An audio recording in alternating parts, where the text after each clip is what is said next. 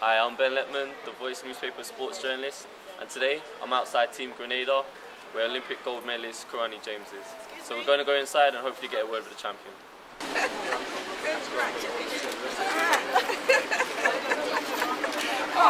Yeah, just first and foremost, how did it feel once you crossed that line to win that gold? Very happy, very proud, for my country winning the first Olympic medal for them. It's been a long journey. We're out there competing. Everyone has been a huge inspiration for us. And I'm just happy to represent a country that's so unified by track and field. And what kind of reaction have you got since you've been here? But what kind of reaction have you got from back home? Like I said, everyone's jubilant. Everyone's proud, and everyone's happy with my accomplishment. Yeah. And I noticed something in the semi-final. Okay,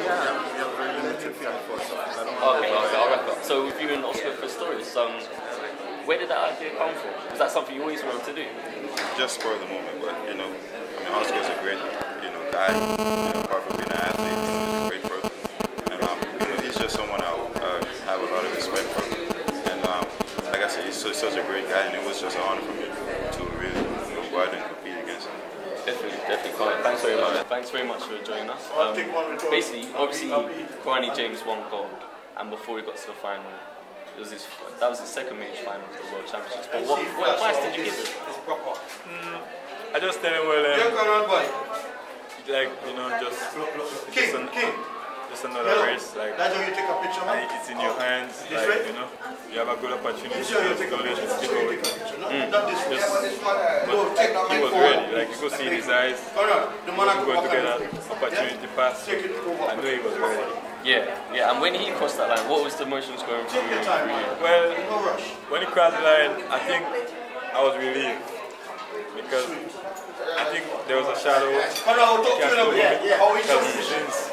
I made it to the final, but I didn't win a medal. No, we have a guy made it to the final, and he win a medal, so he took away I think all the stress from me. So it was just a feeling, just goosebumps, and just was happy for Grenada.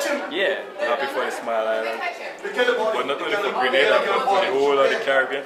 Yeah, for the 1, 2, 3. That's the next question I was going to ask. How happy do you see Trinidadian finishing second, Dominican Santos finishing third? Yeah, what does that say about Caribbean sprinting right now? Well, I think it just says that we kind of catching up to the rest of the world, and it doesn't, no matter how big country you are, small country could do it too. To see a small Grenada get a gold medal, it's big time. And what's the reaction been like back home? Well, I heard it was kind of bad and stuff, but I never really. They were telling me, but I didn't witness anything. Yeah. So I knew when I got 40, it was crazy. So he won gold, so I know it's more crazy. Yeah. And what about yourself? What's your role with the Grenadian team now? Well, they took me in as a mentor to be around the team since I've been there, just to calm them down. And because when I was competing, we only had about 3-4 people. So we have about 12. I think it was real good. The team spirit was real good. Everybody bond together. Everybody go to eat together, hammer together. So it was real good. Yeah, and they say success breeds success. Obviously, Kirani's gold. How many more athletes do you expect to see in Rio? I think probably 2016 we got a good shot, but we don't know. You can't come the egg, So you just gotta take it step by step. Okay, cool. Alan, thank you very much for your time. Alright, thanks.